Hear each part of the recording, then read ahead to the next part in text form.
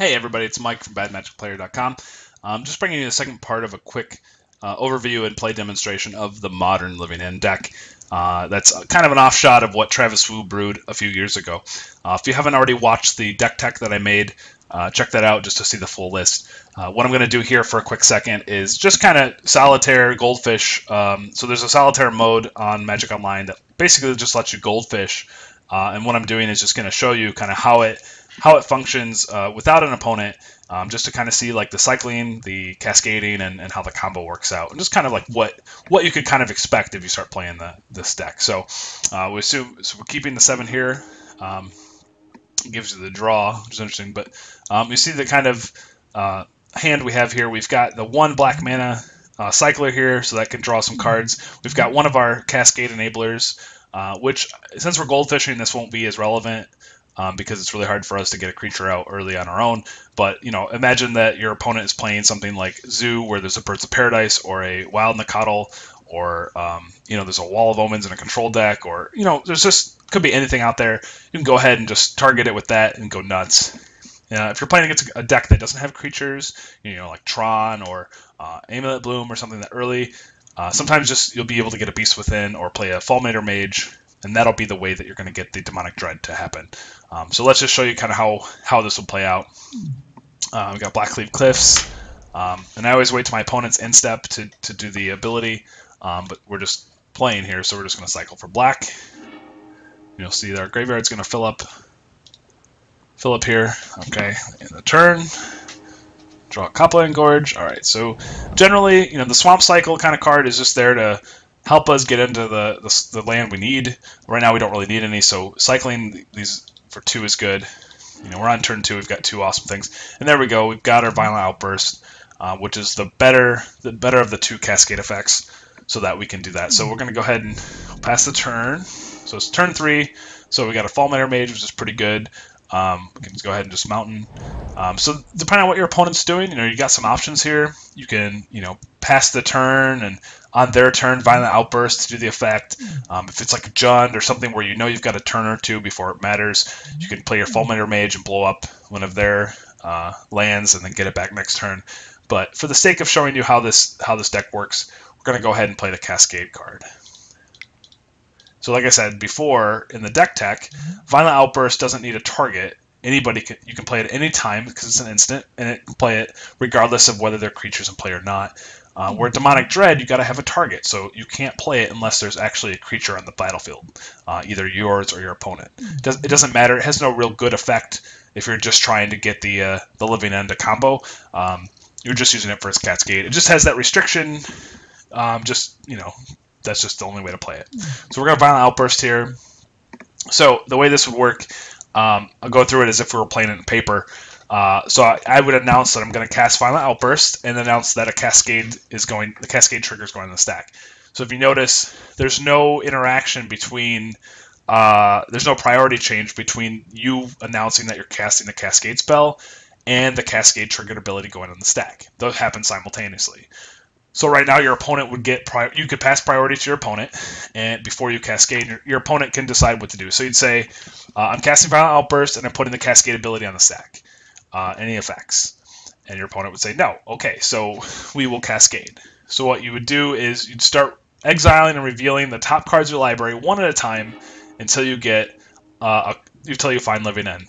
So it's hard to see here because it's Magic Online. But it took us 5 cards in to find the Living End. And what you would do is, so you choose whether or not you want to cast Living End. If you choose not to do it, you're going to take Living End and the cards you revealed in exile, and you're going to shuffle them up and put them on the bottom of your library. In a competitive event, that means you got to let your opponent look at the cards and cut them, shuffle, whatever. You know, they have the ability to cut and shuffle before you put them on the bottom, just like you would your whole deck. You just kind of imagine it as that's kind of a subsection of your deck treated the same way as if just you were fetching for something. So obviously I'm going to cast Living End here just to see the effect. I'll hold priority here. So all right, so Living End's going to go on the stack. As you see, the deck shuffled, the game shuffled those 5 revealed cards back into the bottom of my library, and so Living End goes on the stack. So the way you would do this is you find Living End, you say, I will choose to cast Living End. And then you can either hold priority and do things like cycle more creatures or whatever you want to do before living end resolves, or you can say do nothing and say, okay, do you have any effects before living end resolves? A lot of times, and this happened a few times yesterday, my opponent says, well, what the hell does living end do? And you basically just show them the card. They have to read it and see what they say. Sometimes they might call a judge. If it's a competitive event, it's different. If you're playing on Friday Night Magic, help your opponent understand how it works. There's nothing wrong with good sportsmanship in that way and gamesmanship and trying to actually play the game and understand and learn. But if you're at a PPTQ or a 1K or a Star City thing, just hand your opponent the card and then ask, is there anything you would like to do before living end resolves? And when they say no, or they do something, then living end resolves, and we let that happen. So all of the cards come in from the graveyard, and they trigger. So this is the hard part about playing this in paper, is sometimes you'll have 3 or 4 cards that will have triggers, and you have to order them right and resolve them in the right order. And it can get a little confusing, especially to newer players. So that's why I really recommend playing this online for a while before you try to play it in person. So here, all we have is an Architect's Will. We get to choose target a player to look at their top 3 cards. Obviously, it's a solitaire game, so we're only going to choose ourselves. It depends on what you would do, how the game's going, on who you actually look at. Like I said in the deck tech, if you are playing against a control deck or something where you just don't want them to draw a Wrath of God effect, or you've stripped out a bunch of lands and you just want to keep the player off drawing lands as much as they can, you can take a look at their opponent's library and kind of set them up to fail for a couple turns if possible, or at least you get to know what they're going to get. If you think the game's going to go a little longer and you're not going to really be able to seal the deal by looking at their library, then look at yourself. Often you're going to have 2 of them and you get to look at both. That's the nice thing about having 3 in the deck. And often you're going to have the Deadshot Minotaur, which when it comes into play is going to do 3 damage to target creature with flying. And often that the only creature with flying that comes into play off Living End is Fairy Macabre, so that's going to kind of be a non-combo there. And it's okay. Fairy Macabre still does their job and still probably took out some good creatures or flashback cards you didn't want there anyway. All right, so Architect's Will show me my top 3. It's pretty good. We don't care about the land, so that can go on the top.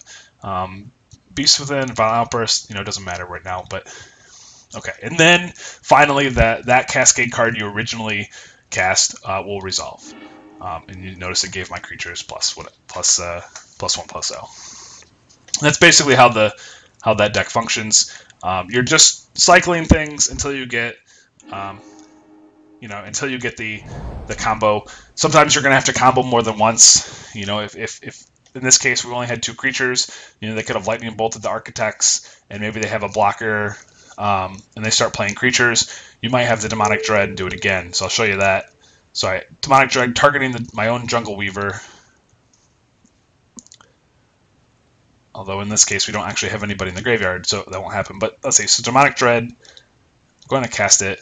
It's going to same thing. Remember, you're putting the card with Cascade on the stack, then you're putting the Cascade trigger on the stack, and then you're passing priority to your opponent. And then you go look through the Living End. Let's say in this case I wanted to just get that creature not be able to block, and I don't want to cast Living End. On Magic Online it says cast Living End? No, so you can click no. But in paper form you'd say I will choose not to cast Living End.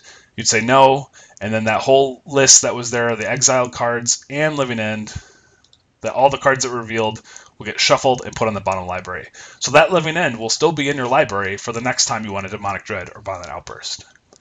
And just remember that there are only 3 Living Ends in this deck, so if you draw all 3, you will cascade through your entire deck and find nothing, and then just have to shuffle your whole deck. You won't lose the game for cascading through your entire deck. You only lose the game if you draw your entire deck, right? So if you have all 3 Living Ends in your graveyard or in your hand or suspended, they're just not in your deck anymore. Cascading will not hurt you. It'll just show your whole deck to your opponent, and you'll still get the effect that you want. So sometimes you have to close out the game with Violent Outburst to give a couple of creatures +1, and you'll have no Living Ends. So you're basically flipping your deck upside down and showing your opponent and shuffling it up. And there's no problem with that, especially if you're trying to get the effect. Sometimes just making a creature not block is enough to make you win the game So don't forget that you can use those abilities just the way they are. Again, nothing in the deck costs less than 3 except for Living End. And remember that you can suspend Living End. So what I can do is show you how that works. Well, I can't really show you here, but essentially you're just going to pay 2 and 2 black. You're going to exile it, and you're going to put 3 counters on it.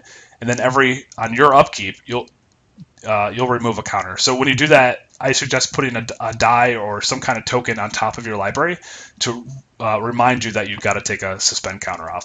And then after the suspend counters are removed, you cast the spell, and you have to cast the spell once the suspense counters come off. It's not a you may. So and your opponents can counter and react to the Living End once it comes off the suspend counter. So it doesn't get cast when you suspend it; it gets cast when the last counter comes off. So keep in mind if you're trying to think about playing around counter spells with a suspended Living End, it could be countered once the last suspend counter is removed. Cool. So again, name of the game: cycle, cycle, cycle. Find the Living End combo. Put dudes in the bin. Make them come alive.